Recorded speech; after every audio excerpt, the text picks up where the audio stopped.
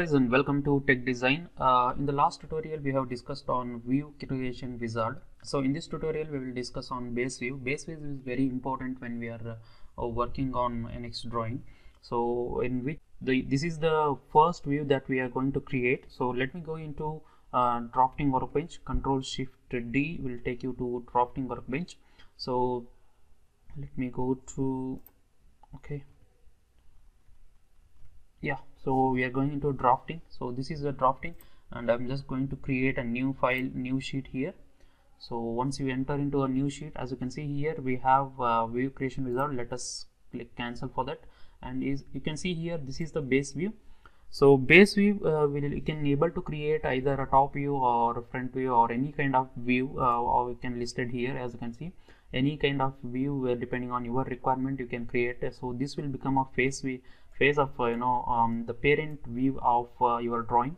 So as you can see here, the placement is always inferred, because since we don't have any dependent views here, and you can select whether you want a top view or a front view. As you can see here, if you select a right view, it will show right view, and backside view. So I will keep it as a front view. As you can see, front view. And also you can see here, suppose you have selected the front view, and if your front view is not normal, so in that case what you can do is you can just go to Orient view tool, and here you can see Orient view tool, and you can place it the way you want. So I will just show you how this can be very useful. So first of all, you just need to select a normal direction. So my normal direction will be always this, and now x-axis. So x-axis, what I will do is I will just select this x-axis, okay, and I'll just reverse it to make it in this direction. So now I will just click OK. So as soon as you click OK, as you can see, our x-axis is along the edge we have selected. So along that edge we have an x-axis. So in this way we can able to select any kind of a vector as an x-axis. Say for example, if I select this, I'll just select the other one. So let me keep it as like this, and now I'll just select this face.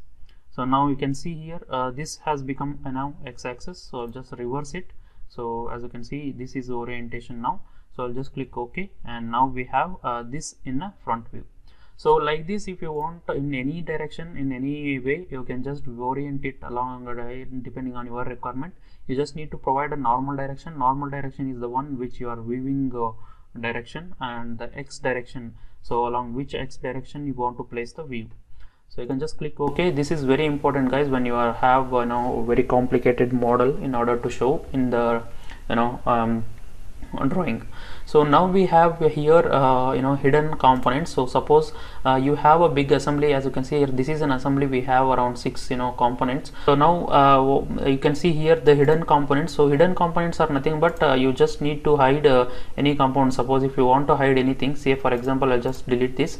So now this is a complete assembly. So if you want to hide any component, see if you want to hide this in a view, you can just select that, and it will come here, and it will be listed here.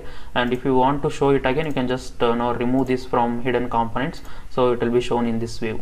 So this is also very important when you are working on a huge assembly, and if you want to show any fasteners which are hidden inside, and in that case if you want to hide any components, so you can just go to base view, and in a hidden component section you can just select that, and that component inside this assembly will be hidden in this view. So this is how it works, guys. So for example, I'll just place this, and now what I'll do is I'll just go to an edit view section. So in this edit, what I will do is I'll just go to hidden components, and I'll just hide this, and I'll click OK. And now we need to update this. So let me update this. So as soon as you update, as you can see here, the whatever that hidden component will be gone. So you don't see that component again.